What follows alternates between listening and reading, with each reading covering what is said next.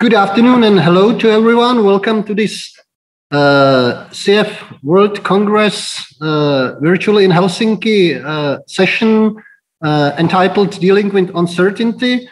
We are about to start and finally we fortunately have our first speaker also together with us. So we are complete and ready to start.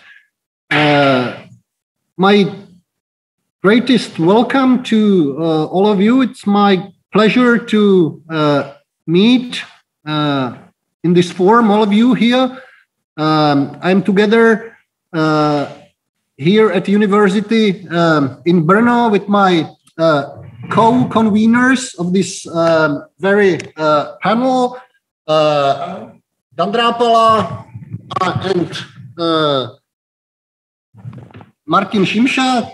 So we at least made a short or small private conveners session in person. And it's a really pity that we are not able to meet in person. However, probably there will be a chance in a future. So to our session, we have today 5 wonderful papers, and many thanks to all presenters for their submissions. I'm really looking forward much to them because when we've been thinking about what should be our panel about, we were rather uncertain about what is really uncertainty would or could be within ethnological or anthropological research. And probably we will, at least in discussions, came to some solution, or will find what is uncertainty within our field. Before we start, I would like just to remind you to several points you probably already all know. However, just to repeat, the session will be recorded, so please be careful. Everything is being recorded. However, if you would like, for any reason you may have, if you would like not to be recorded, please ask me, and I will directly ask our technical support to stop recording, for instance, for your presentation. Of course, you may also ask me for removing your presentations, questions from the recording when it will be edited after the panel and prior. This very panel will be made accessible for public at the conference webpage. So please keep this in mind. To our presentations, we have today 5 wonderful papers, and I just kindly ask our presenters to be strict on time. We have 15 minutes for each presentations, and then 5 minutes for Q&A short section. If you will be willing to stay with us after the formal end of this session, we are allowed to have 10-15 minutes more after the officially scheduled end of the session. So hopefully there will be discussion, some general discussion in the very end, if you will be interested to have it. So anyway, let's start. I have just passed 5 minutes scheduled for the introduction, and I first would like to ask Elias Melander to shortly introduce himself and to share his presentation with us. So please, Elias, the floor is yours. My name is Elias Melander. I'm a postdoctoral researcher at the University of Gothenburg, Sweden. I'm an ethnologist, and today I'm going to talk about prepping under the header of not if, but when. And this presentation is a result of my two-year postdoctoral project, which I'm in the middle of right now, where I study the emerging cultural phenomenon of prepping. A phenomenon which has its roots in the US, but that has grown steadily in Sweden in the last 10 years, and also I know in other European countries. And it's kind of manifests through a large number of blogs, several podcasts, dedicated forums in social media, as well as online stores promoting specific prepping products. And for those not familiar with this phenomenon, in short, you could say that prepping and those who prep are in different ways preparing themselves, their homes, their families, etc., for handling or surviving unforeseen situations, ranging from accidents in everyday life to, for some at least, total societal collapse. Although it should be said that most resist the more apocalyptic narratives associated with medialized images of prepping. In short, prepping constitutes an orientation towards the future as a field of uncertainty and risk. And what I'm going to talk about today is how this field is in different ways managed conceptually and what might get lost in the process.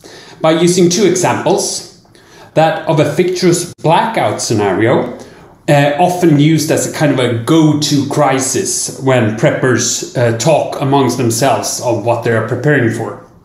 And in contrast then, the ongoing and very real pandemic, both which can be characterized as a SHTF scenario, or shit hits the fan, that is, a situation where things get serious. It is based on fieldwork, which mainly consists of serial interviews with 20 self-identifying preppers in Sweden, who have, besides having been interviews, they have also documented the ways they have prepared themselves through making lists and taking photos. And all the photos you see in this presentation are from the participants. Additionally, I've looked at material categories such as blogs, podcasts, and discussions in social media to kind of complement this material. So, I've not made it my mission to decide what is or what isn't prepping, like the more subcultural questions, so to speak. I've instead let my participants make those kinds of distinctions. As others have pointed out, prepping can be considered a cultural repertoire consisting of a range of things, practices, skills, emotions, narratives, etc. But to make a bit easier to grasp for those not familiar with the concept, most preps can be sorted into the following four categories, with the caveat that not all participants emphasize each category to the same extent. And the first and most obvious is the material preps. That is stockpiling things such as food, tools, materials for heat or light, medicine, weapons for hunting or defense perhaps, and as you can see here, currency or precious metals for trade in case of a larger societal breakdown. That is, things that can be useful in an emergency or when supply chains break down long-term or short-term. The second is the training of skills, such as growing vegetables, making fire, purifying water, or performing first aid. Many of the participants stress the importance of training with your materials. You can't just buy yourself security, you also need to know how to use things in case of an emergency. The third is also a form of training, or rather conditioning of physical and mental capacities, such as training your strength or cardio, but can also be exemplified with seeing a therapist to strengthen one's mental resilience, or as participant I talked with just the other day said that he takes cold showers in order to kind of wean himself off the comforts of modern life. Category 4 is to establish social networks, which can be a question of establishing contacts with people with specific strategic resources or skills, but it's often as simple as getting to know your neighbors. This is often emphasized by somewhat more experienced preppers, stressing that no man or woman is an island, as it was. Additionally, a fifth category can be added which frame these other resources, which is plans for or imaginaries of the future. In many ways, the future can be said to be the central object towards which preppers are oriented. And as the title of this paper indicates, the future is understood to be a field of risk. One needs to be prepared when and not if something happens. Thus, the only thing certain about the future is its uncertainty. At first glance, this is quite a pessimistic disposition, as it posits modern life as unstable and unsustainable, standing on the brink of breakdown or collapse. When things change, it will be for the worse. On the other hand, in accordance with sociologist Richard Mitchell's study of American survivalists, this pessimism can be said to go hand in hand with a delicate optimism. While the future is uncertain and out of our control, we can kind of hedge our chances in the here and now for weathering the future storm by prepping. Establishing a sense of control in relation to the unpredictable and the arbitrary is therefore a central point for establishing meaning through prepping. When facing towards the future and its uncertainties, it is, however, easy to be kind of overwhelmed. If anything can happen, the need for preparations would be endless, and any sense of control would be precarious.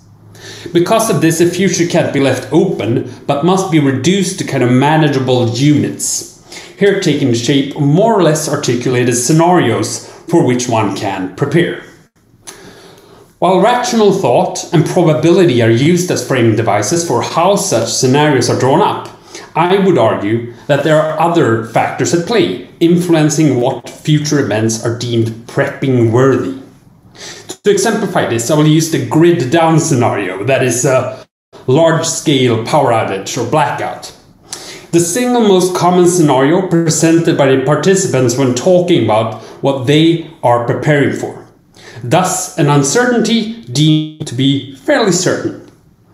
The loss of electricity stands as a representation for the vulnerability that many preppers ascribe to modern digitalized society. If we lose the electricity, the cascade effects will be far-reaching, possibly setting us back to pre-modern living conditions. So, why is this kind of used as a go-to scenario? First, I would say that one reason is that it is something that everyone or the participants have experienced one time or another throughout their lives. Its consequences are recognizable, at least on a small scale. And it's also been used in kind of these medialized and pop cultural representations of societal crisis. In Sweden, we have, for example, had this quite popular reality show called Nedsläckt land, or Blackout Country, where the participants got to live without electricity for a longer period of time. Secondly, I would say that the power outage is a consequence with many possible causes. This makes it a social scenario where preppers can discuss how to best handle the situation without getting into debates on the probability of the crisis scenario itself. The power outage is a problem that can be theoretically discussed together without getting into the politics of whether the biggest threat to society is terrorists or climate change, for example. Thirdly, it is a crisis which can be scaled up to fit one's capacity for imagining and one's economic means. It's just a question of getting some extra it may be just a question of getting some extra candles, or you could buy an entire electrical generator. It could be a shorter period of huddling up with the family under a blanket, or it could be a period of widespread looting and chaos. Depending on how far one is willing to draw out the temporal, social and spatial dimensions, the scenario can accommodate many different kinds of prepping.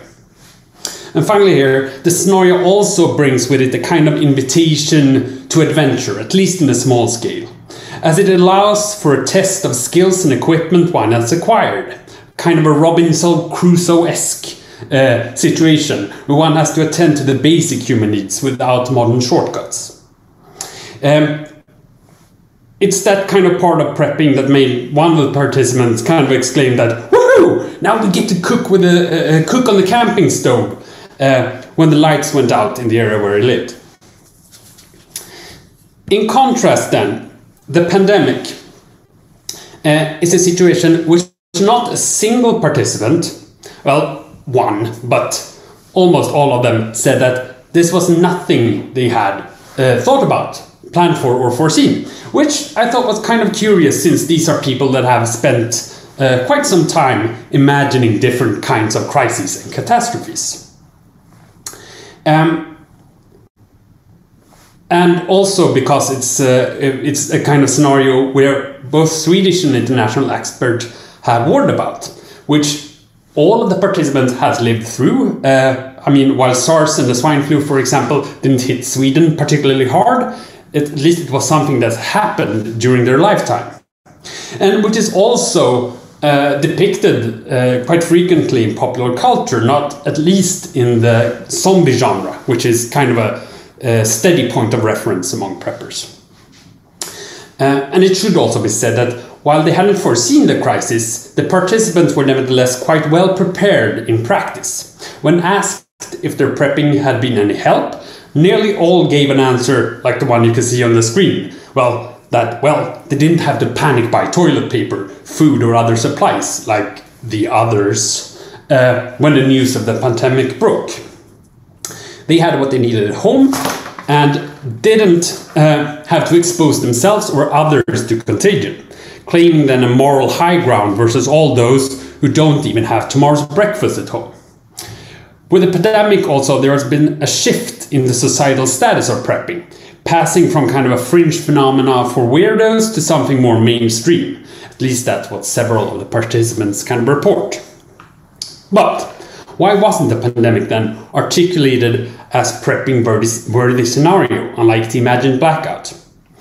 One reason can of course be that the pandemic simply hasn't looked like expected, like the representations of disease in popular culture. As turbulent as testing as COVID-19 has been, there's been little of the visual spectacle of Hollywood films, at least in Sweden, where there has been no strict lockdowns. In the same vein, unlike the blackout, it's been a mostly unadventurous affair. Where a good pair of sweatpants and a high-speed internet connection has been far more important than the ability to make fire in pouring rain. Thus is kind of a less enticing form of crisis to fantasize about. And speaking of internet connection, the digitalized infrastructure, which is what makes society vulnerable in conventional prepper narratives, have been a great asset during the pandemic, serving as a safety net for all those who have been able to work or socialize or consume from the safety of their own homes, maintaining some measure of normalcy while keeping distance.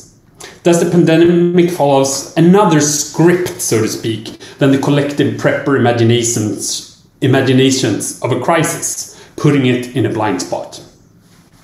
And finally, when asked how they could have prepared better for the pandemic, most participants answered that they would have bought more face masks or hand sanitizer. Beyond that, there were few suggestions for better preparedness. One interpretation is, of course, that there really wasn't much more that anyone could do to prepare. However, I would also argue that this illustrates how the imaginaries of the future are tied up in the material props, or preps, as it were. In contrast, there is no shortage of material things which one can buy to prepare for the blackout: blankets, candles, generators, etc. Without the artifacts or markets to manifest the future in the here and now, the pandemic becomes hard or perhaps irrelevant to imagine within the framework of prepper logic. So, in conclusion, prepping builds on a pessimistic outlook on the future where uncertainty is a given or a certain thing.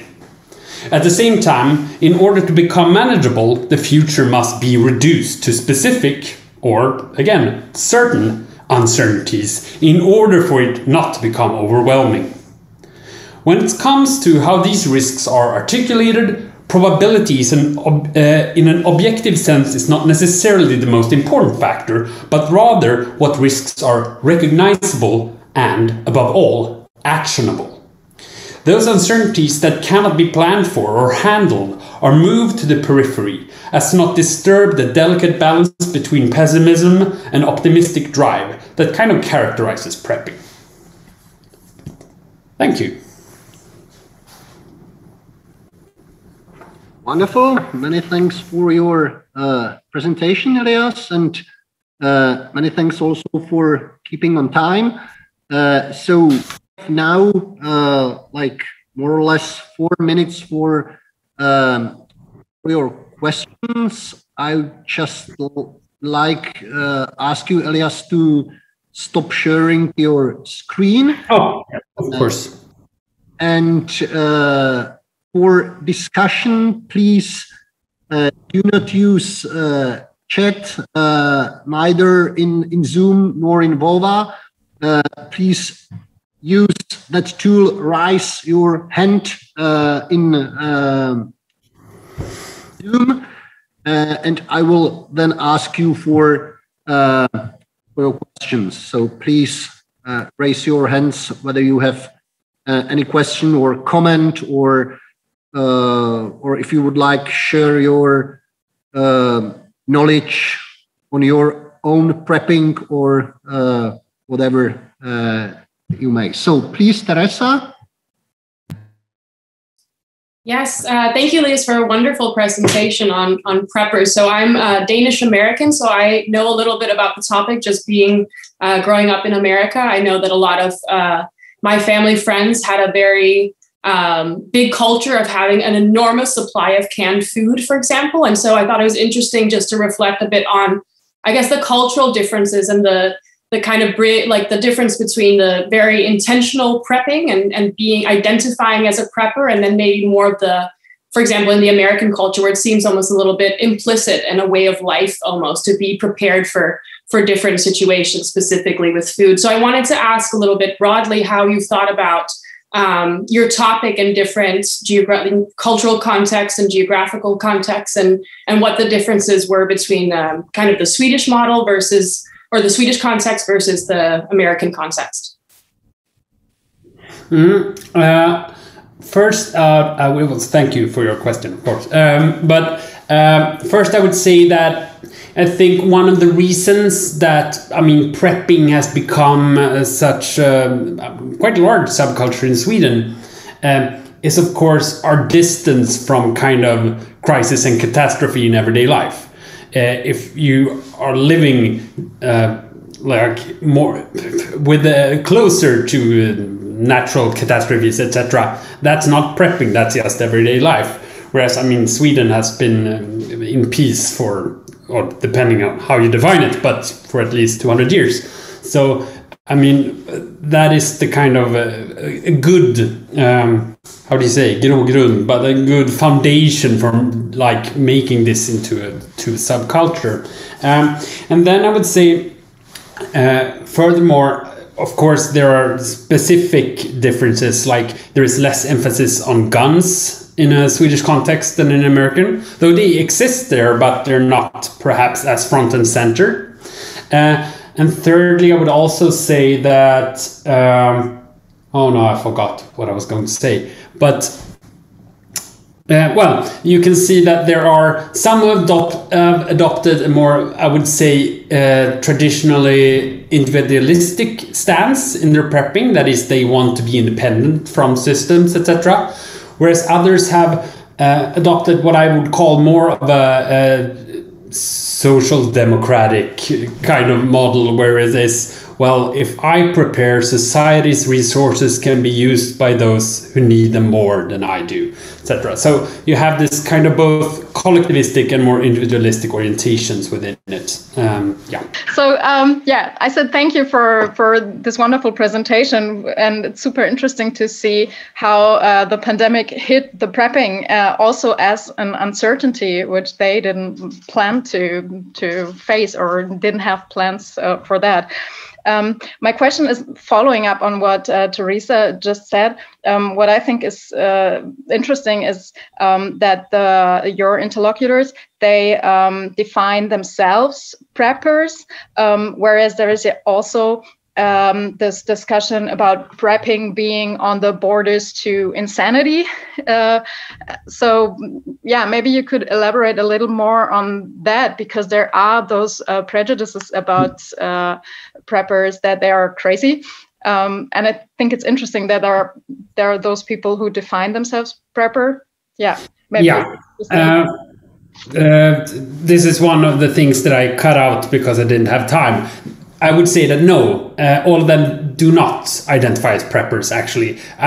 When I kind of searched for participants, I looked for people that prep, not necessarily look at themselves as preppers. And this is a debate among many of them, if they should call themselves prepper or not, because they don't want to be associated with that kind of stereotypical image of someone with a gun in a bunker, etc.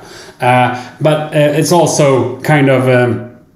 the trouble of translating, which I haven't figured out yet, because we also had this Swedish word called beredskap, which would be translated into being prepared, basically. But they have very different connotations, where prepping is more American, perhaps 2000s, versus beredskap, which is more perhaps Second World War, Cold War Sweden. And they have these different connotations and are used to signal different things. No, short answer, no, not everyone does identify specifically as preppers, but all identify as people who prep. Wonderful, thank you very much. And if you would have some more questions or comments, please keep them for the final discussion. Because now it's time for Chiara Tellarini. Please, floor is yours. Okay, thank you very much. I'm just gonna share my screen right now.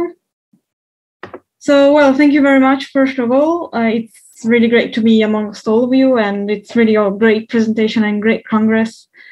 So my name is Chiara, and I recently graduated in the Master of Cultural Anthropology at University of Bologna with a thesis specific on environmental and medical anthropology.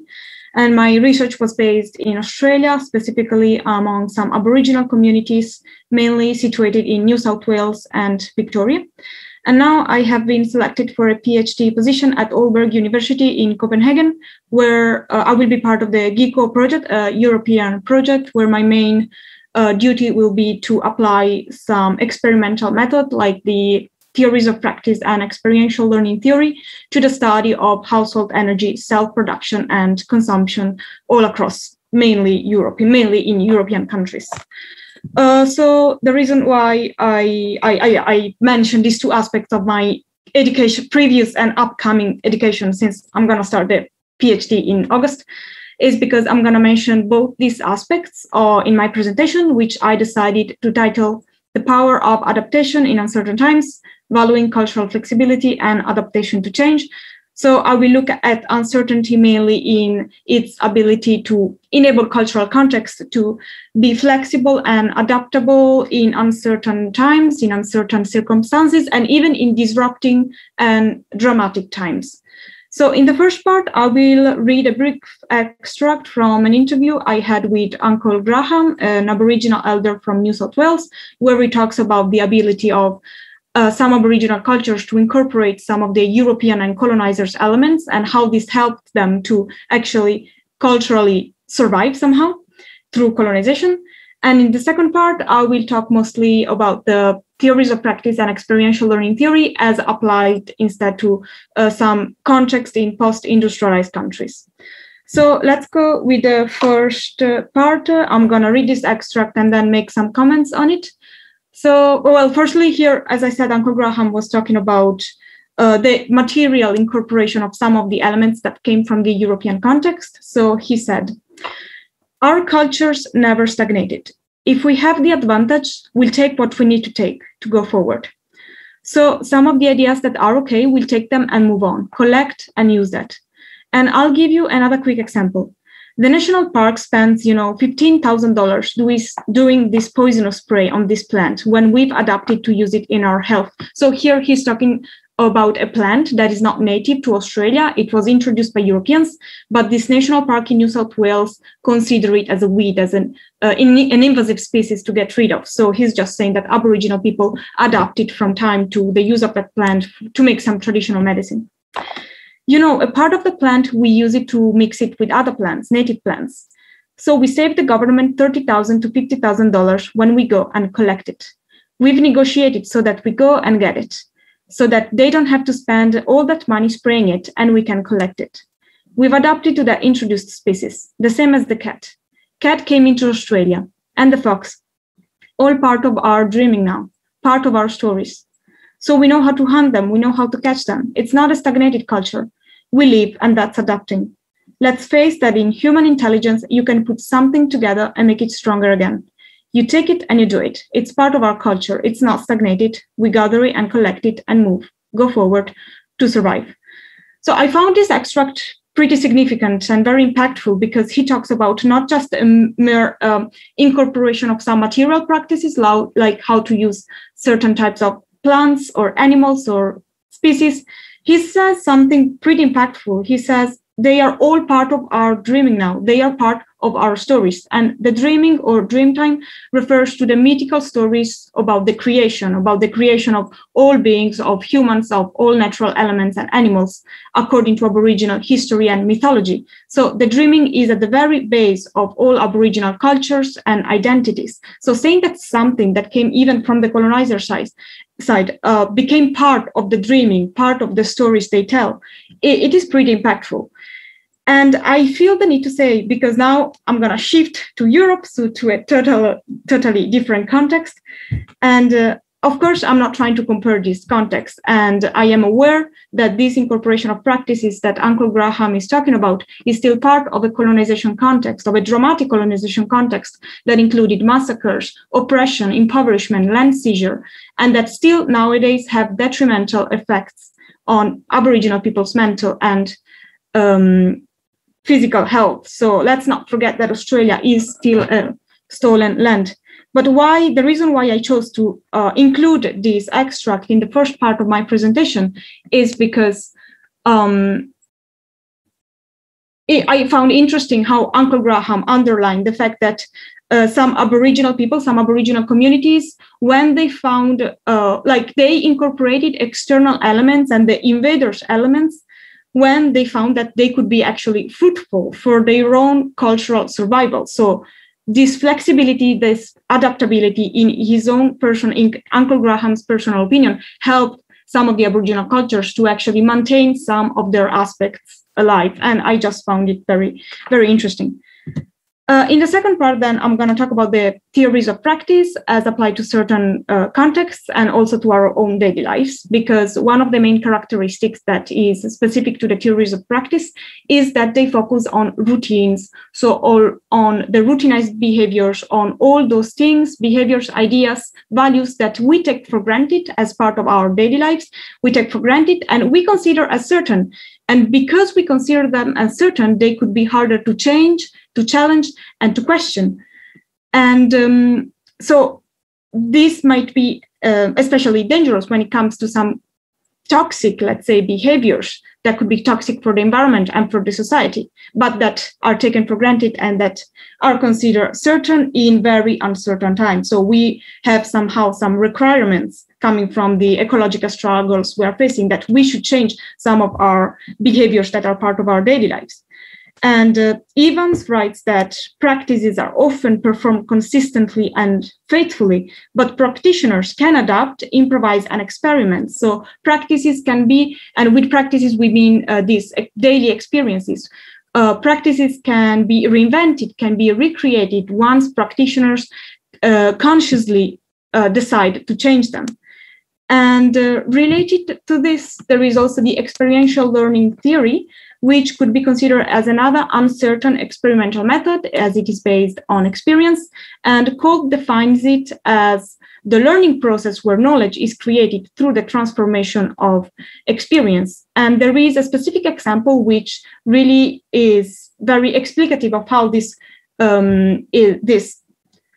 experiential learning theory can be applied to uncertain contexts. It's the living lab approach, and it's been mentioned by Sahakian and colleagues just in an article they written this year.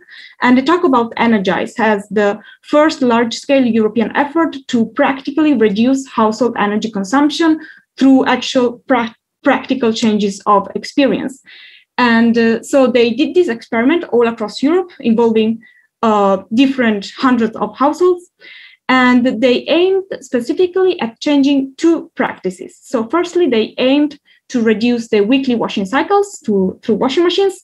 And secondly, they aimed to reduce the main household temperature to a maximum of 18 degrees.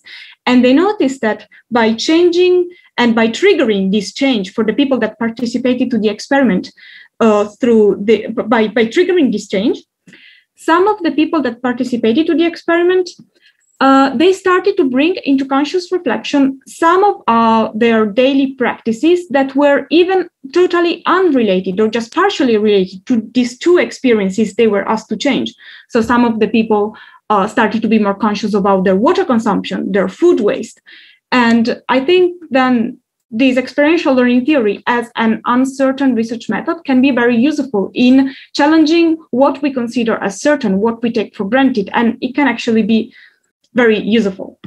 And I will just conclude now. So as it is also stated in the abstract to this panel, uncertainty usually is a characteristic that cultures don't want to be identified with. Even just the prefix "un" usually implies itself some negativity. So we are used when we hear talking about someone who's being uncertain or unable, unbelievable, we relate it to something negative. But what about considering both certainty and uncertainty beyond their literal meaning? So what about even trying to challenge all the certainties we have?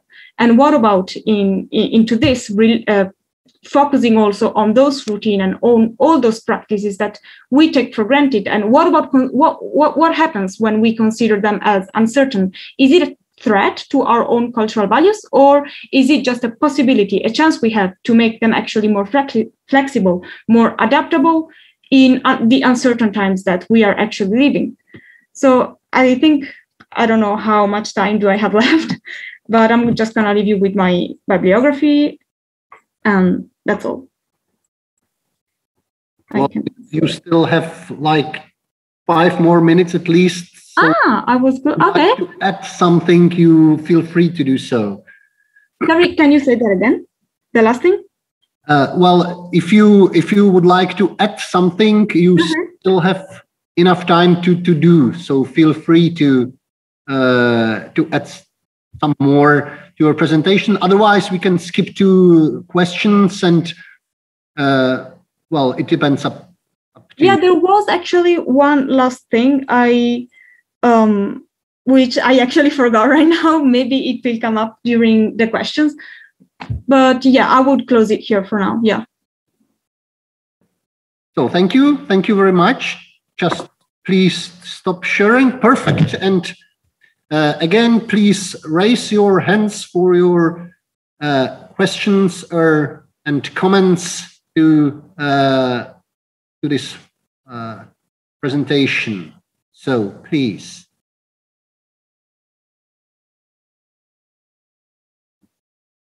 Okay, Teresa, please.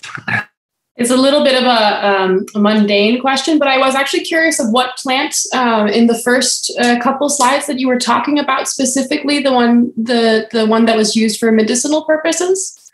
I don't remember the name. I just remember it was like this introduced species, not native in New South Wales, not native in Australia in general. Okay, all right.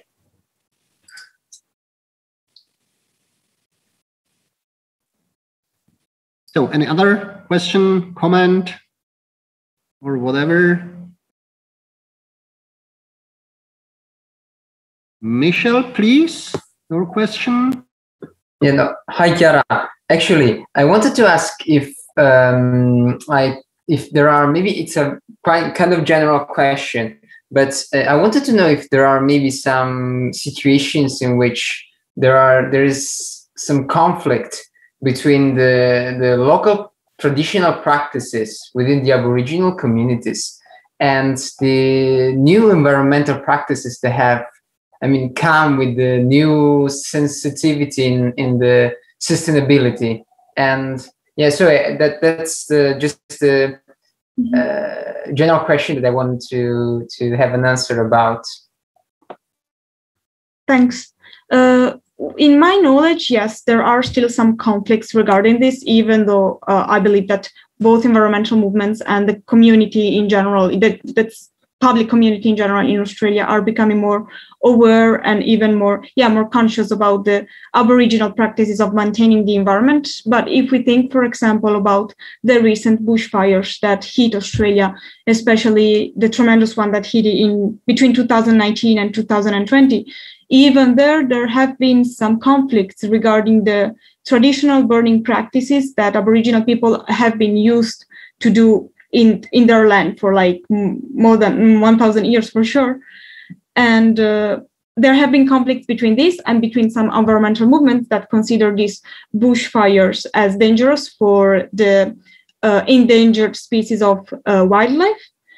And what Aboriginal people want them to understand is that their bushfires are controlled in a way that they remain somehow low, so very close to the ground. They don't spread too much, so they're easily controllable. And even the smoke they produce, it is not too heavy. And actually, the smoke could be a good indicator for the wildlife to run away from that area.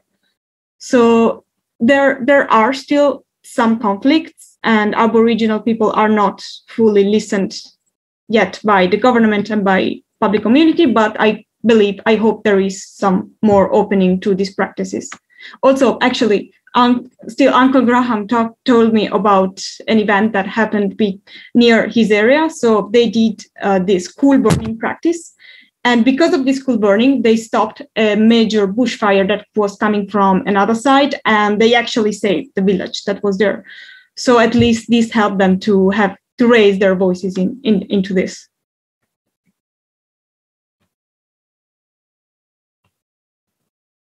Thank you.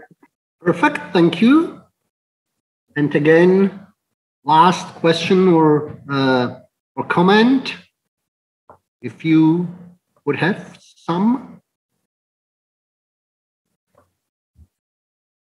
Well, if not, thank you very much, Chiara, for your presentation. It was really a different view on uncertainty, but well, pretty fruitful for the session, to my opinion. Thank you again.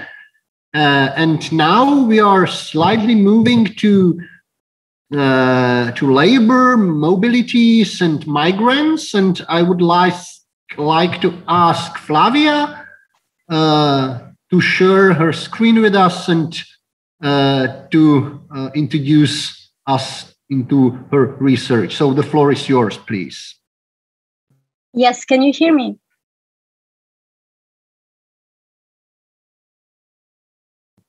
Yes, we can. Good. Just let me know if you can also see the screen and everything is good. Okay, good. Again, perfect. Good, perfect. Today I would like my presentation, which has a slightly modified title from the original. I would like to reflection that are based on the studies that I've conducted in the last years in collaboration with Swiss National Centers Competence and Research on the Move and Lives, respectively, on the work transition of company partners of mobile professionals and in Switzerland. My interest in exploring the experience of uncertainty for these very different migrants aroused from the past. Can you hear me? Can you hear me? Well, sorry to interrupt you, Flavia. Your connection seems to be yeah. Oh my God. Yeah. If I may ask you, just try to switch off your camera. It helps sometimes. Yeah, maybe. Let's try. Otherwise, I try to change connection quickly because I think it's a problem of this. Okay, let's try again now. I continue. I hope that you could catch something. It's much better. It's better. Okay. Yeah, it seems to be better now. Thanks. Much better. Good. Take it easy. That's how it works. Okay. These hyper tools. Yeah, sorry, I was expecting these problems. Otherwise, I was saying that my interest in exploring the experience of uncertainty for these very different migrants aroused from my past and current work on career trajectories in migration. In particular, on my recent studies on the interplay between imagination and mobility, my work on mobility and liminality, and a research paper that I was writing on experience of waiting for refugees. These specific conditions, processes, namely imagination, liminality, waiting, and immobilities in the concept of migration and career life, all shed light on the existential experience of uncertainty, but also on the potential change and transformational force that can be associated with it, and which I would like to talk about today with you.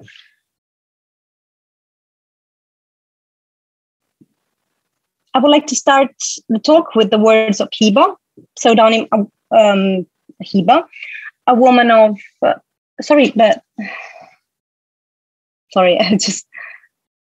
yes. Okay, much better. I can see now my own slide. A woman of Syrian origins, aged 46, who moved to Switzerland almost 5 years ago. Iban used to have a well-established and highly qualified profession before departure, a career that allowed her traveling often for business, including to Switzerland. In one of her visits to Switzerland in the past, she visited an asylum center for work-related reasons. Then, when she came back later for seeking asylum, she ends up in the same center. And she tells me, years ago, I visited the asylum center as an expert. Some years after, when I applied for asylum, I ended up in the same center. It was very complicated and emotional for me because my first visit was as an expert, then as a refugee. I experienced all these events as if it was a dream, as it wasn't real. Since the first day of the refugee center, the social worker told me, if you want, you can work. Even though I didn't know what the job was, I said, yes, of course, because I want to continue working. I used to leave the house every morning to go to work, and I used to work a lot. The next day, I found out that I actually have to work as a waitress in the dining room of the asylum center. For me, it was catastrophic. But I continued to work because I thought that there are only a few days and then I can work normally. The story of Hiba about the asylum center before and after portrays a transformation marked by the loss of control over her past and the indeterminateness of her present and future. The case of Hiba is an extreme case of status loss, of disruption of the reassuring coordinates of one's professional life. In such a disruption, a person can easily recognize herself as she was in the past. She can easily reconcile the present circumstances of her life with her aspiration for the future. In such uncertain circumstances, Hiba cannot do anything but wait for the right job to come, like respondents often indicate. Listening to her words, I had to reflect about the multiple facets and temporalities of the condition of work uncertainty in the context of migration. Temporalities that include a constant confrontation between past and present and the waiting for the unknown and unpredictable future. Uncertainty, as the psychologist Ronald Begete describes it, refers to a state of doubt, a lack of determinateness, sureness, stability, control, and predictability. Refers to a present state of a not knowing, a future-oriented inability to confidently predict what would happen in the future, and a potential lack of clarity of how to make sense of past events. Begete continues, although experiencing uncertainty is often uncomfortable, that can sometimes result in negative outcomes, it can also be an animating force, which opens up new states of awareness and new possibility for thought and action, or actionable uncertainty, as he calls it, a state of doubts that to a level of awareness whereby we find ourselves at impasse and feel the need. It is in the space between the states of things that seem impossible and to control and predict, and can even take an real course as described by Hiba, and the possibility to find a way out from the impasse and explore alternatives. I situate the experiences of uncertainty of migrants with professional qualification who, like Hiba, struggle to reconstruct their career. Both the partners, mobile professional, and the Syrian refugees I met during my fieldwork describe a specific rupture in the professional lives and everyday work freedom on the occasion of the relocation to Switzerland. The qualifications are not always easily recognized, or their legal status, especially in the case of refugees, represent a further constraint. These migrants experience a similar condition of liminal hotspot, a condition of permanent certainty while transiting from the previous professional life to a work situation that is not yet predictable. Liminality is a condition that is often commonly associated with the migration of illegal migrants or refugees. It is undeniable that these migrants relate to very different mobility and immobility regimes. The asylum channel of migration to Switzerland has long been considered as being humanitarian and not skill-based. Migrants in search of asylum in Switzerland do not see their education easily validated and can wait very long before getting an authorization to work. They are assigned to a reception center once they arrive, where they have to wait for application of asylum to be processed. Once out at the center, they are assigned to a canton, to a regional canton, entitled to social assistance, but they are prohibited from working for at least 3 months following the submission of their application. They have to wait also for provisional archives from the part of the social workers regarding the status of refugees and the kind of occupations in which refugees should be allowed to work. Switzerland rather seems to attract the immigration of those categorized as highly skilled. Work-related international mobility represents a signifier of progress for many professional sectors. For couples, the rules in corporate environment, for example, or international work sector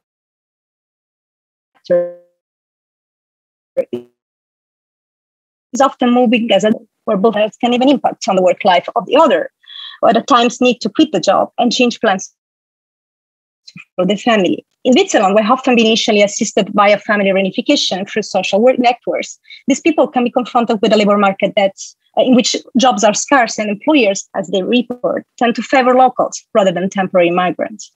Career then at times becomes a box to pack and maybe not to open once again in the next destination. The next step often comes without large notice, as the working partner's assignment can require a sudden and unexpected new move. These regimes of repeated mobility, like the immigration control system for the asylum seekers, should be imagined as keeping people in an extended state of temporal displacement, to borrow Georgina Ramsay words, an experience that pulls a person out of the illusionary of life with stability in a reality of a future that is not only uncertain, but which is determined by forces that are outside of their direct control. This experience does not only bring together the commonality of uncertainty for both migrants and non-migrants, but also, like in the case of professional life on the move, of very different migration trajectories. The case of Tina illustrates these parallels very well. She presents a very different mobile trajectory than Hiba. Like other partners of mobile professionals, she moves repeatedly to follow her partner international assignments in the field of research. Tina and her family moved to Switzerland. She now looks for employment in her field of expertise and take care of her child at the same time. When she explains what appears more difficult in their mobile lives, she expressed ambivalence and uncertainty toward her professional future, relating to the unpredictability of her husband's next destination of work. I wish we could stay a little longer, or perhaps in the next place where we're going, to stay there for a longer time, and I would have something more to myself. I miss work. Should I study something more or study something different? What if I'm not going to, or if I won't be able to continue to work? Is there something else? What would it be about my job search? And this is something that makes me feel a bit uncertain about this time here in Switzerland, because I wish I had some kind of goal, even if I was studying or working. I wish I had something other than being at home. from being professional and full-time employee before departure with a certain path, my respondents find themselves in a new temporal situation. Opposed to the previous routine as professional, going out every day to go to work and working a lot, as Hiba says, this new situation is filled with too much time, with waiting. Migrants are then also confronted with social categories, such as refugees, or the housewife type, which offer distorted reflection of their professional identities. Certainly, the time that these migrants have invested to achieve goals in their professional and personal life is disrupted. Displacement can reshape migrants' conception of career life from being linear, cumulative, or simply stable to being uncertain and fragmented. The predictable linear and chronological sequence and idea of progress often associated with career have gone lost. The experience of waiting and uncertainty regarding work, however, is not only a matter of disruption, it also serves to open up new ways of relating with the world around and make sense of oneself, ways that might change the course of life unexpectedly. The various temporal horizons marking waiting, the stable past professional lives, the unstable present work, and uncertain future constantly shape each other. And the feedback into each other of these different temporalities transport the waiting and uncertainty into a space for imagination. What could I do instead, like Tina wonders? Or even a space for action oriented toward a possible future. Time is money, after all, for these people. And if they have time, they want to use it to do something or at least imagine alternatives. The wait for the right job or simply the authorization to work, like for asylum seekers, becomes an uncertain terrain where what is hoped for or may or not occur, with ambivalent affective resonance ranging from hope, enthusiasm, and urgency to apathy, paralysis, or lethargy. The pulse and paralysis of these uncertain circumstances, these migrants try, no matter what, and look for solutions. Some use their native languages to get access to a way or another, also temporarily or on a voluntary basis. A Syrian refugee told me that he started teaching Syrian cooking via YouTube's videos during the pandemic lockdown. Some respondents mentioned informal ways of learning the local language, through Swiss friends, self-educational methods, or the use of alternative resources. Others engage in volunteering to find alternative local connection. The previous professional lives, interests, and new creative ideas continue to shape this migrants' expectation about career trajectory life projects. They can temporarily work in another sector or in unstable and unskilled jobs. But the final aspiration for these people is to reestablish, in one way or another, sooner or later, a professional life that does justice to their skills and interests. It is this move to nurturing between past, present, and future, imagined future, that makes.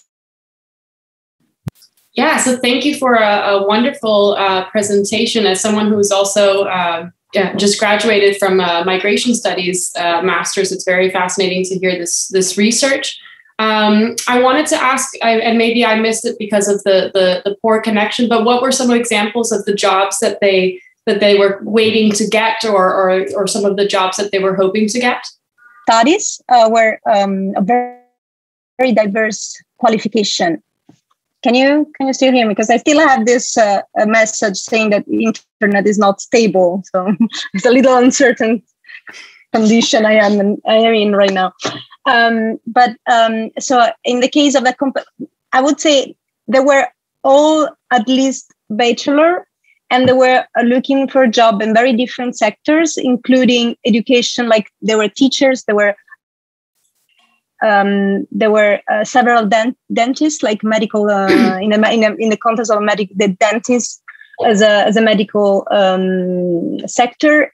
There were doctors. There were also lawyers, several lawyers, especially in the case of the refugees.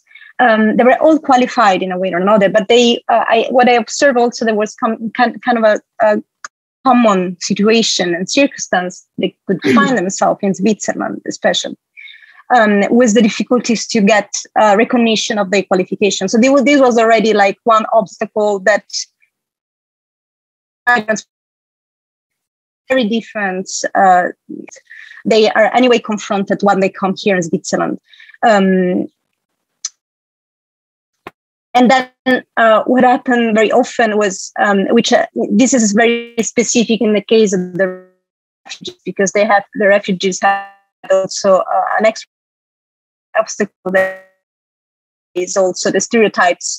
It was also the kind of jobs that were associated with, especially from social workers. So they were normally invited to do to work in menial jobs, like I don't know, like jobs that were anyway not skilled at the level that they were actually hoping to work.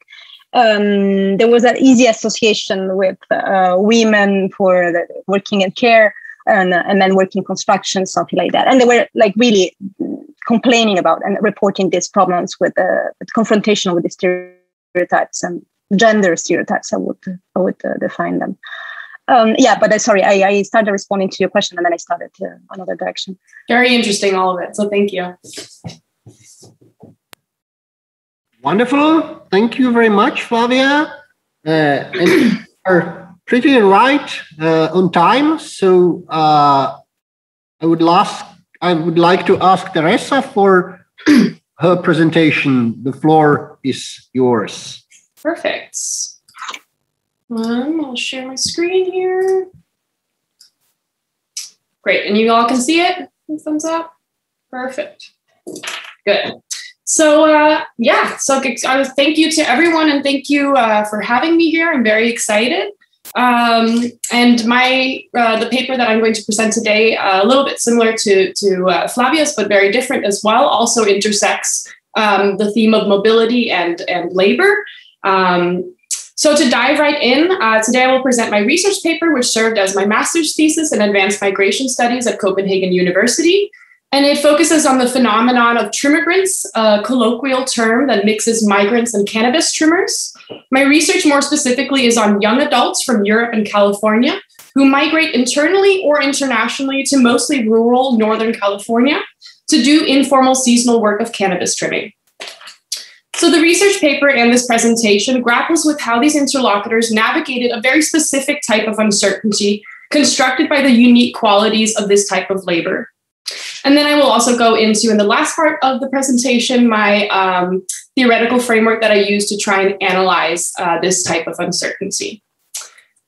So just to give a little brief description of my participants, and I also wanted to say that these pictures are not my own. They are taken from the internet and various newspaper articles that I used in my literature review. So going back, my interlocutors were young adults and a mix of Californians and Europeans, mostly from Scandinavian countries and also different places in the UK. All of them got the job through someone they knew, so word of mouth was definitely the method of getting this seasonal work. And the majority worked in the Emerald Triangle, which is the largest cannabis producing region in California and most likely the world. But because a lot of these cannabis farms operate in an unregulated, underground market, it's very hard to find exact statistics on it. They were all fairly privileged in the sense that they expressed that they did not do this job out of economic necessity. They had educations, other options and routes that they could have chosen. So this wasn't a need-based job, so to speak. However, they were also not wealthy and they were used to working temporary or odd jobs, which required a form of mobility, such as being a ski instructor or doing wolfing, which is when young people go to, for example, Australia to work on traditional agricultural farms, which is unpaid but free room and board, or being an au pair. So I found that most of the trimmers were attracted to this work because of the main characteristics of the labor itself. So, for example, it was working with cannabis, which had a certain coolness factor because of its association to the attractive hippie values, but also because it was seen as a little bit transgressive. It was illegal and informal, so the foreigners could do the work without visas, and they all could earn fast money under the table. It was important. It was temporary and in beautiful non-touristic places. So the picture that I have down below is one of the environments that they were in. It really is a very, very beautiful place with some of the largest redwood trees in the world, for example. And the hope of a trimming job served as a motivation for mobility, an unknown adventure elsewhere. Lastly, the fact that it was all very uncertain and unpredictable helped construct their narratives around the adventurous trimmigrant experience. So one interlocutor says, cannabis trimming was quite a funny thing to end up doing. Like, I didn't set out to do it, I didn't plan to do it, but the chance sort of came to me, and I thought, I'm the sort of person that always kind of likes to try new stuff. However, at the same time, the characteristics that make the work attractive were also what shaped it to be very challenging, and where the interlocutors faced a great deal of hardships and uncertainties. So, for example, the remote locations of the cannabis farms and the socio-historical context in which they are placed in constructed a particular kind of risk and uncertainty that I really tried to outline and deconstruct in my paper. One trimmer comments by saying, "You're literally in the middle of nowhere. A mountain lion can come up on you. You can run into a boar or something, or you can walk into someone's yard and not even know it." And they would always say, "Watch out, there's no warning shots up here." So someone would shoot your ass if you're in the wrong part of the forest. You'll definitely get shot at. So the culture in the Emerald Triangle, which is also heavily linked to cannabis's connotations, of course, is roughly stated a mix of 1960s, 70s hippie values and criminal tendencies. Though there was a discourse of a laid-back work culture, such as being able to get high on the job, the local cannabis community also worked under an intense paranoia due to past negative interactions with law enforcement and stories of theft, which I can go a little bit more into perhaps later. And some of my interlocutors had really expected and hoped for more of the hippie values and less of the criminal tendencies, but quickly found that these two things were inseparable. So several of the trimmers were offered to carry guns, and they were briefed on what to do if there was an FBI raid or if cannabis thieves helicoptered in on their property. Types of uncertainty and unpredictability that the Europeans in particular were not very excited about dealing with. One woman from Scandinavia says, "The farm was in the middle of nowhere, so it was a bit like, are we going to be executed? And then we got there and we didn't know how long of a time we would be there." So there certainly are real risks and dangers to being a trimmigrant in this region. From dangerous wild predators, trespassing and getting shot, and not knowing where you are and when you would be able to leave.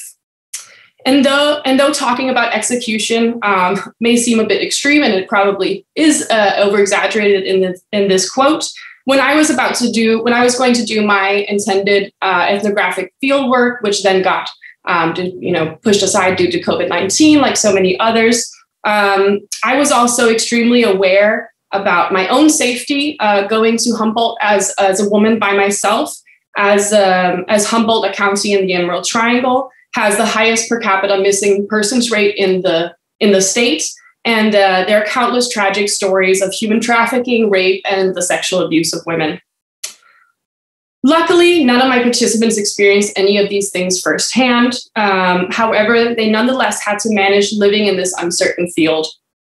Furthermore, the labor itself was in its own way lacking basic security and predictability, as their living and working conditions were often poor, and there were sudden firings, and a couple of them were cheated out of their wage at the end.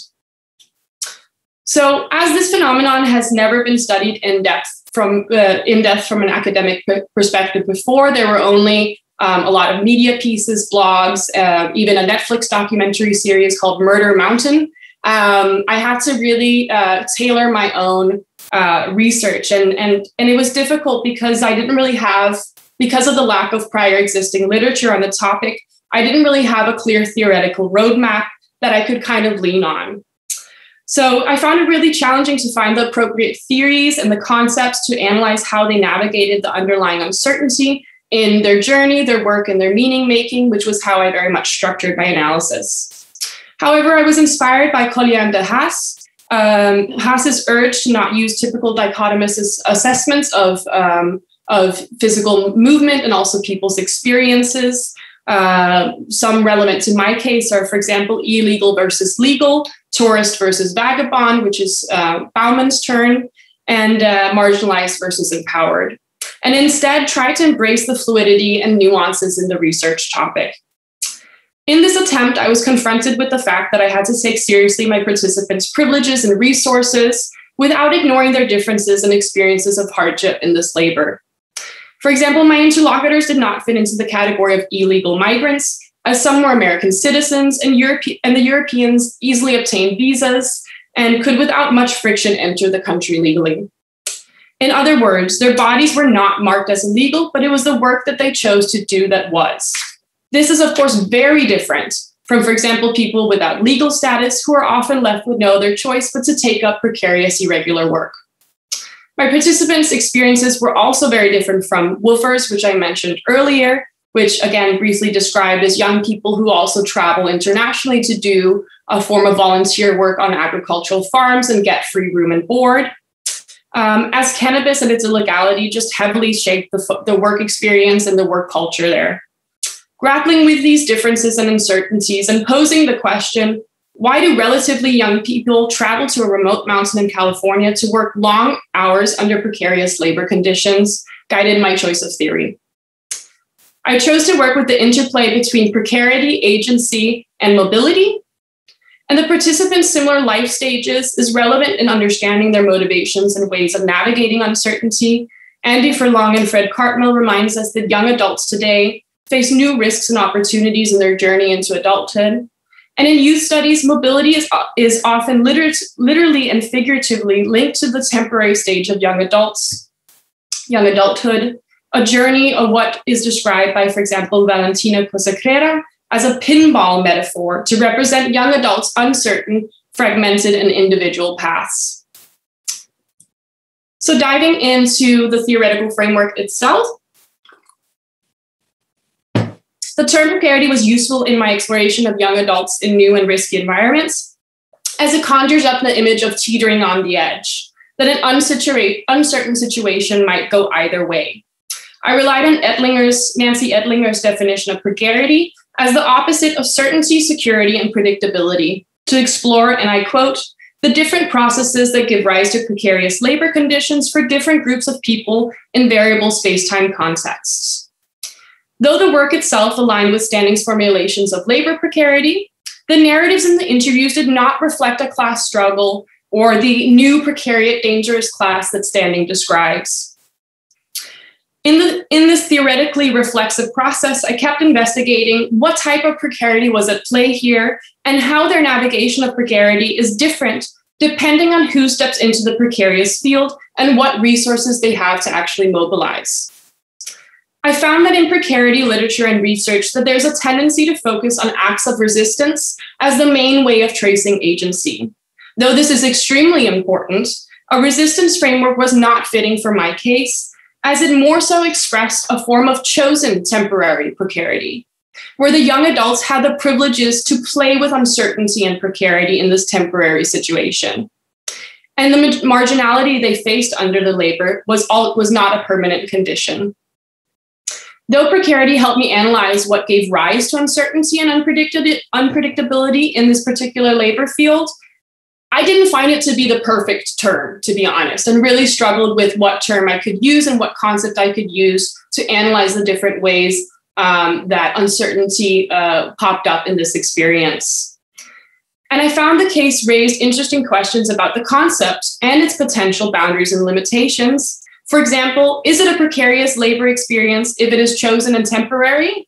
What sort of assumptions does precarity carry? And why don't we use other similar words such as risk and uncertainty?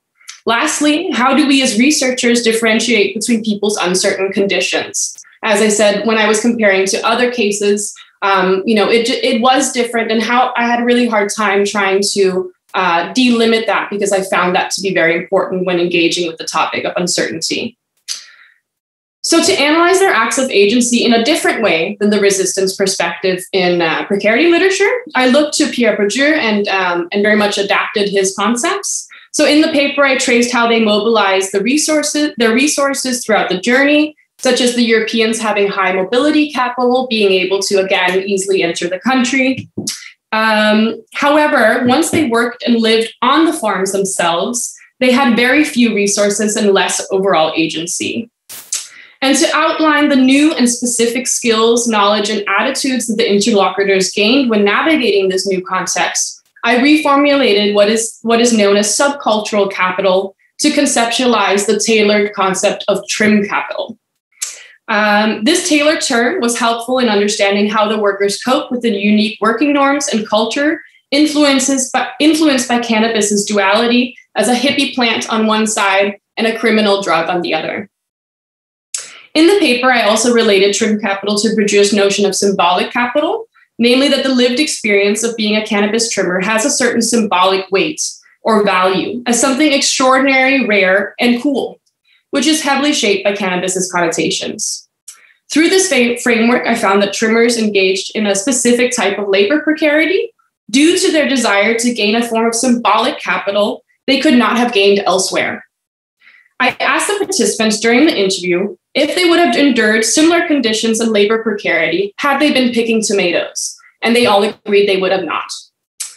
So in terms of analyzing their mobility, I've chosen to focus on the intimate relationship between hope and uncertainty, which Flavia was actually a little bit into as well in her presentation. For these final minutes, which I will quickly look how much, 3, great. And this framework and this relationship really helped me to better understand, what motivated these young people to go and do this. So if something is certain, secure, and predictable, then there's not the opportunity for unknown positive outcomes. Francis Collins argues that the hopes of young people makes them move, and that this is often tied to narratives of transformation and becoming. Hope pushes them into the unknown, the uncertain. The desire and hope to explore the unknown entices the young interlocutors to go elsewhere, where there's both the possibility of favorable and unfavorable outcomes. And in this case, that is a remote cannabis community in the mountains of California. Through a form of meaning making, the participants were able to turn their experienced labor precarity, which had marginalizing tendencies, into an endearing story that relates to their own subjective understandings of themselves. We can see this when Anthony, a young American who did not end up making the money he had hoped after spending 6 months on the mountain, he said, "I think anyone that has the work ethic to do something that you've never done before and to be able to roll with the punches and stick with it and be able to do it, to come out the other end with some kind of profit or some kind of positive look on it, I think you've grown as a person. You've conquered something you've never tried before, and that solidifies in your mind. And even if you fail, the fact that you've had the balls to go and do it, some people will live their life not knowing what if they did something and that's not me. I don't ever want to say, oh, I didn't do this. So I'm very happy that I did it." Here I argue that the interlocutors vest their trimmigrant experience with meaning as a way of dealing with the uncertainty and negotiating the hardships that they face in the labor. Relating back to the concept of precarity and agency, their narratives provide an example of how labor precarity is not always resisted, as in this specific case, the characteristics that make the work precarious are also what gives it its attractive symbolic value in which they hope to gain. So to wrap up, I will just briefly relate my findings and conclusions. So being the first of its kind, the research is able to contribute to an under-researched topic within specifically cannabis research on one of the largest cannabis producing regions in the world, which there's very little literature on. And one of my main arguments is that the research nuances the argument in precarity literature, that its analytical potential lies primarily in its ability to uncover acts of resistance. Instead, the paper finds different expressions of agency. The young cannabis workers do not resist it, but rather choose to navigate the temporary precarity involved in the trimmigrant experience, as it provides a form of symbolic value that they could not have gained elsewhere. Secondly, I found that illegal temporary cannabis work in California can be both marginalizing and empowering, and that the experience is significantly shaped by who steps into the social field and what resources they have and can acquire. Thank you so much. Here's a very long list of resources. Wow, impressive. So many thanks for your presentation, and again, keeping on time. And it's time for your questions and comments towards Teresa. So please raise your hands. Elias, please. Yes, thank you for a lovely presentation. Just out of curiosity, how did you kind of gain access to the field?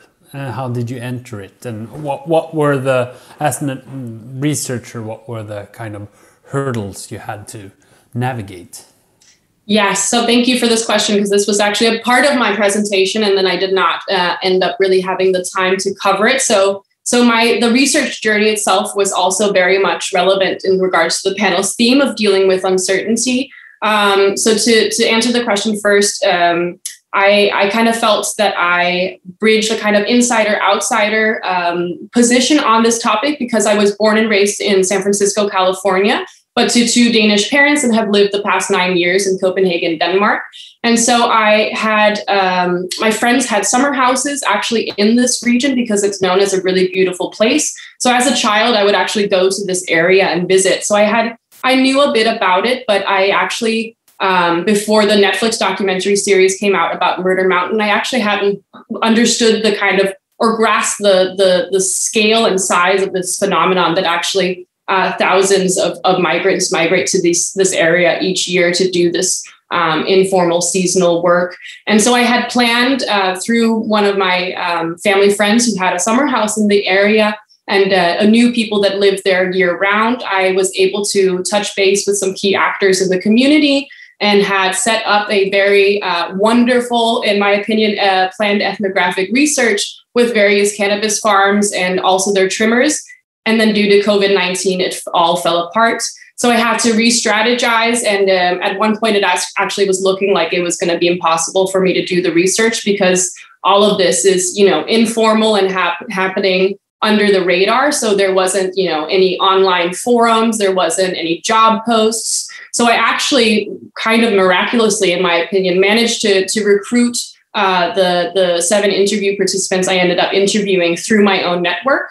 And so one of a big part of my method section in my paper was then also, thoroughly going through how my own positionality has obviously really impacted the sample size of these trimmers, that they're young people. They come from Europe and from California, where I do as well. Because it's also maybe important to note that the trimmers are a very heterogeneous group of people. And, there are, Mexican Americans, indigenous Native American communities that do it, and so on and so forth. So my sample size, I was really, kind of specific, but it is my understanding that they do make up the kind of majority of seasonal workers still. Thank you. Thank you. And another question will be from Flavia. So please. Yes, hoping that you can hear me. I've changed connections. I hope that works better. Thank you so much for the presentation. I really found it fascinating, the topic of your research, because I think it's a very nice example of how migration and mobility categories can become blurred. And so, I had a feeling that we were talking about, it's also about tourism in a way or another.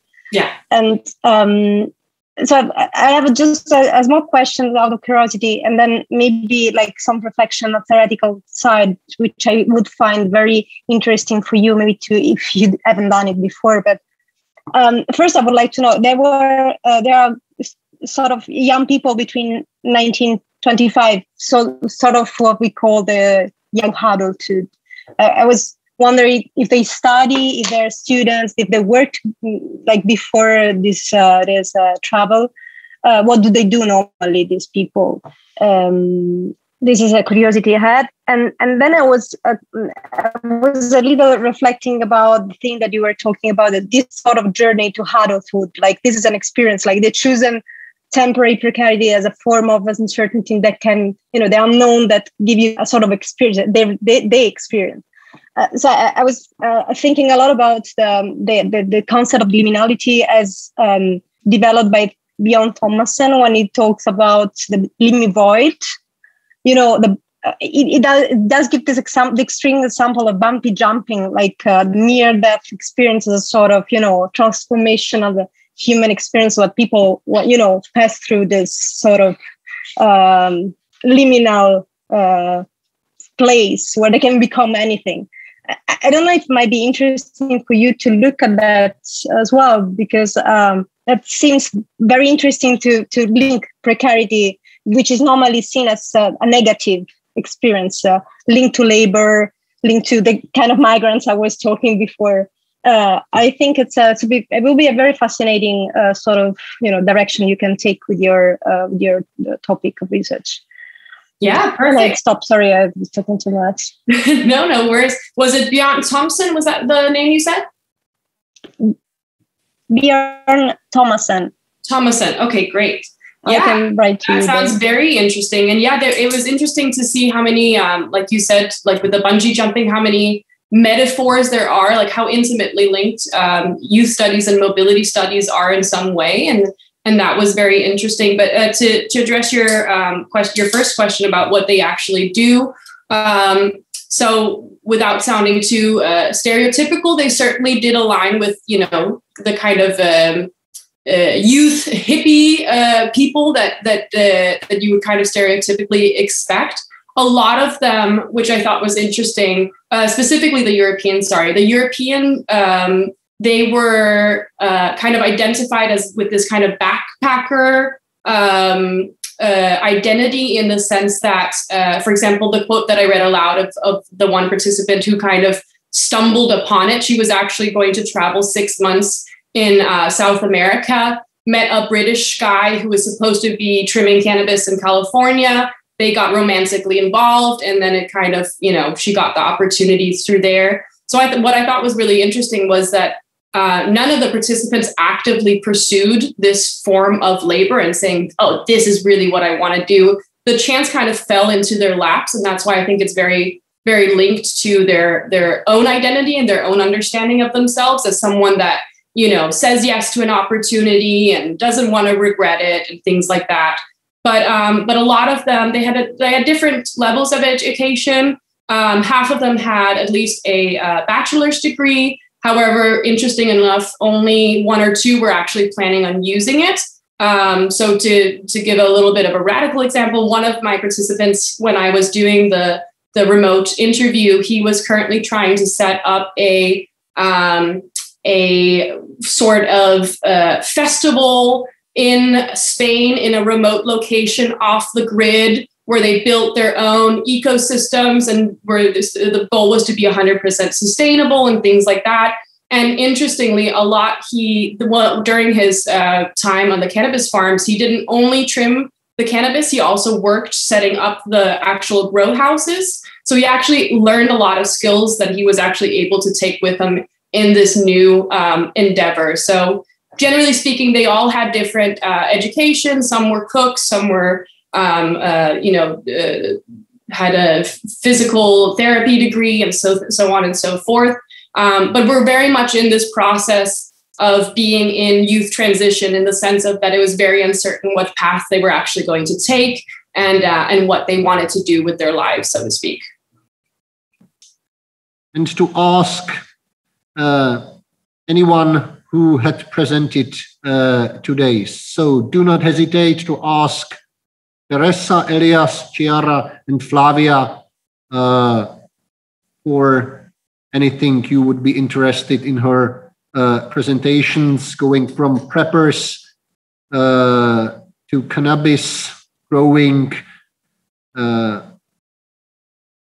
Elias, yeah. I was curious to understand if you've seen any difference in terms of gender, like. I don't know if there is a tendency of prepping more or in a different way among women or.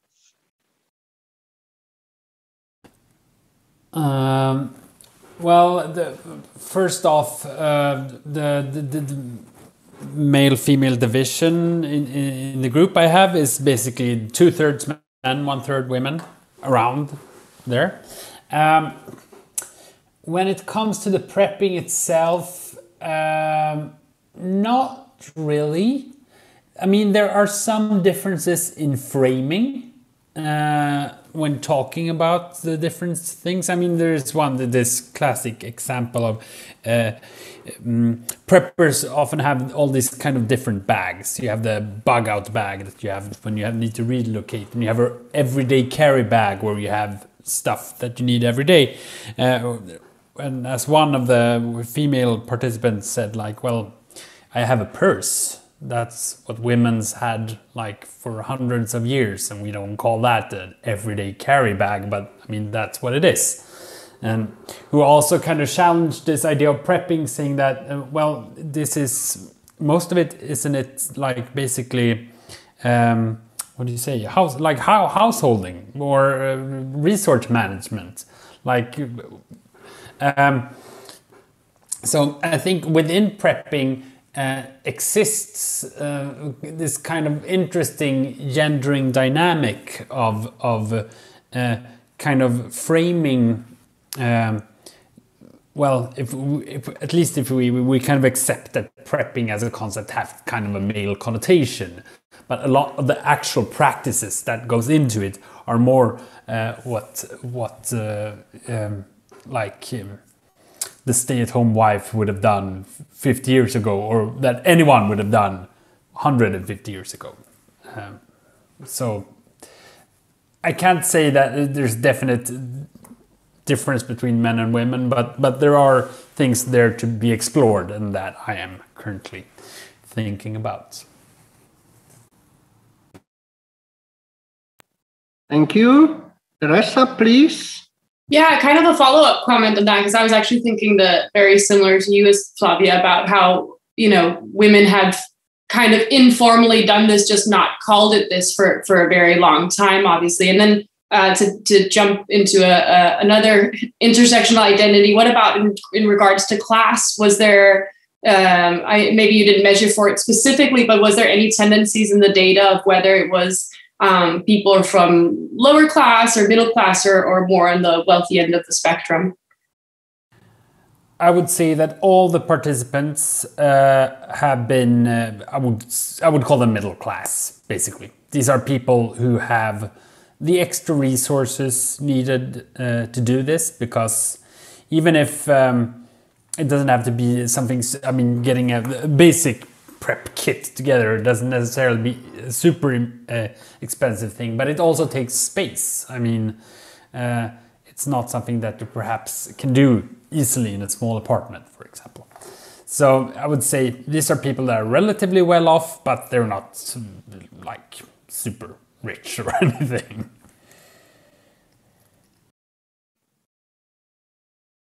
Perfect. So, Chiara, please. Hi, yes, it's still a question for Elias. I might have missed it during your presentation, but when did you start exactly this research for prepping? Well, that's a funny story, because I got the research grant before Christmas 2019, and the start date for the project was July last year. So in that half year in between, the conditions changed radically. So I'm 1 year into the project now, officially, but of course I've started a little before that. Yeah, I wanted to ask this because I didn't understand if you started this research as part of a study of prepping during COVID, or it just came on the way. Yeah. Nope, that was just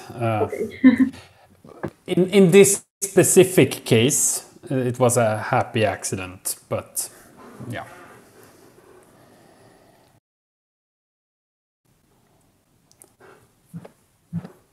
Okay, unfortunately, Inger is still not with us. So we can follow the discussion or continue in our discussion. Elias, please. Yes. First of all, I just want to make like a general comment that I think it's really interesting that how we all looked at cultural like phenomena where uncertainty is either something as I think Chiara pointed out, that it can be kind of a resource or something that really appreciated the what is it in your conclusion, that the kind of gives it negative connotations where it has potential in a way, or as in Teresa's case of like kind of looking for uncertainty in a sense. I just wanted to ask, I have a question for Teresa about I don't really know how to phrase this, but you talked about these people kind of looking forward, at least like living with uncertainty. Is there, would you say that there's perhaps a bit nihilistic, perhaps, disposition in that? I mean, if we want to go full out and say like, okay, my future is so uncertain anyway, I won't be able to get a full-time job or anything, so I might as well go and cut Ganya on the murder mountain. Was there any could you see anything of that in the material? So this was again one of those one of my kind of struggles in choosing grounding it in some sort of theory, because I had also looked at instead of precarity, I had also looked at the kind of risk taking as a concept in itself. However, it also just again became the data was so nuanced and complicated in some way that it didn't really fit that model either. And that was also because one, I found, and I didn't have time for this in the presentation, but there was actually quite big differences between the Europeans and the Californians kind of imaginations of what this uncertainty could actually be, both the favorable and the unfavorable outcomes.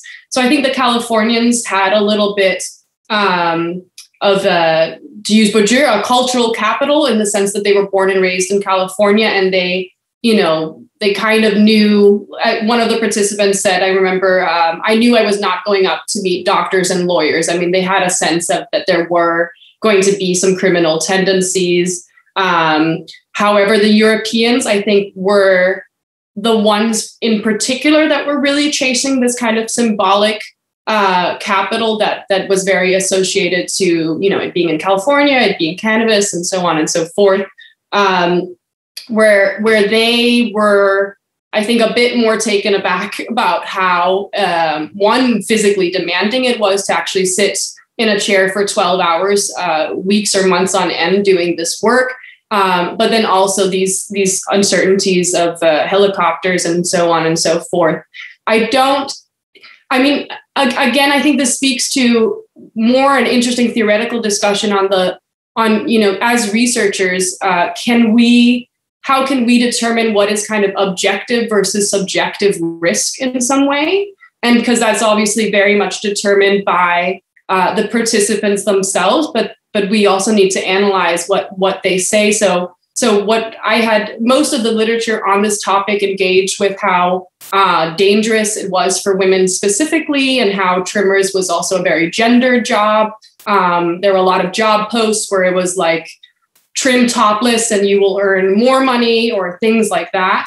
And so in my interviews, I kind of asked these questions of trying to ask, the women, did you feel a little bit more unsafe, or how aware were you of the risks that you were kind of going into? And surprisingly, a lot of them stated that they didn't feel particularly unsafe, that they didn't feel discriminated against based on gender or race or anything like that. But then my interviews were around 2 hours long. And then at the end of the interviews, then it would come up kind of actually really did suck not knowing when I could leave this, goddamn cannabis farm, and all of these things of the frustration started. Sorry, Teresa, to interrupt you. Yes, Inkari is together with us again.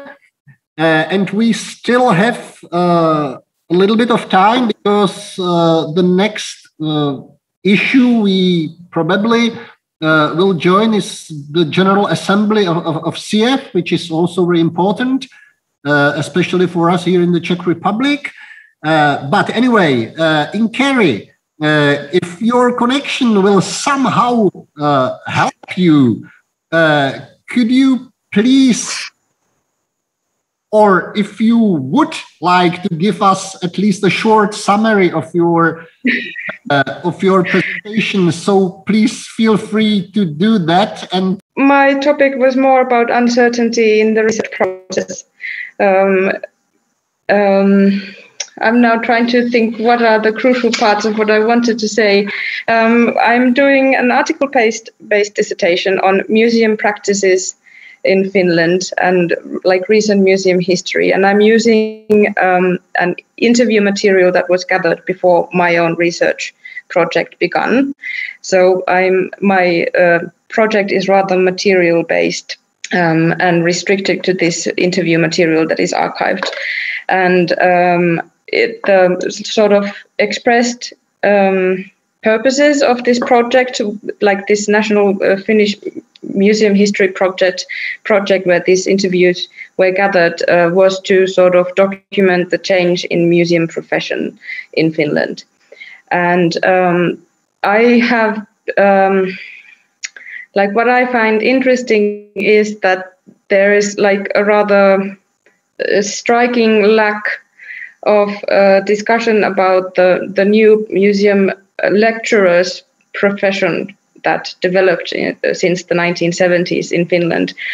And I would like to discuss this in an article, but I'm kind of wondering like what grounds do I have to like focus a whole article on something that is not there in the empirical material, because usually the ethnological research is so grounded in the empirical material and fieldwork and such.